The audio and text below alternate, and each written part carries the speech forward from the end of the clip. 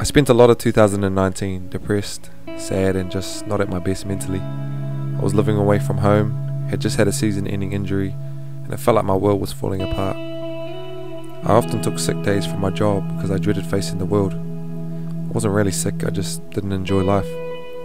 I guess you could call these mental health days. On one of these sick days I lay in bed all day and watched the Netflix series When They See Us, and I heard a line that really hit me and helped me on my healing journey. 5 boys were wrongly imprisoned and were beginning to lose hope in prison, just like I was losing hope with life. One of the boy's older sisters visited him in prison and said to him, "He's got something to look forward to. You have to find one too. That's the trick of a happy life." She was explaining to her little brother that the trick to a happy life is to have something to look forward to. And that day when I heard that, I thought about it a lot and it made me think. My life may feel like it's falling apart and crumbling right now, but there's so much of this life for me to look forward to. And so I would make a conscious effort to always have something to look forward to.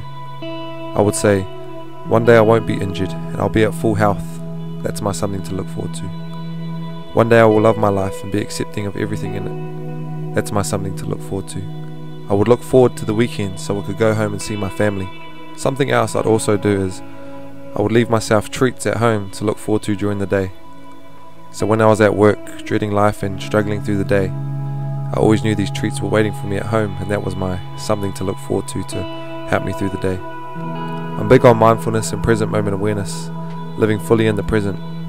But for me personally, having something to look forward to in the future helped a lot. It gave me hope, it helped me hold on during the extra tough days, and it was a reminder to myself that better days are coming.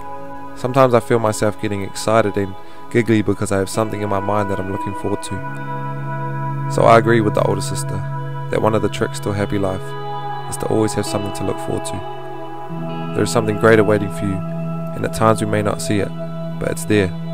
You just have to trust that it's there. What's your something to look forward to?